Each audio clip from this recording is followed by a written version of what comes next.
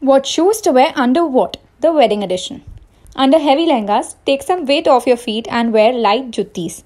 For saris, make sure to wear your heels before and then drape your sari for the perfect look. For Sangeet dances, opt for something uber cool and comfy like these blingy sneakers. Unique, right? Fourth, moving around to help a lot during these functions but still wearing Indian? Then go for such embellished slides. Take the vibe and easy to walk in.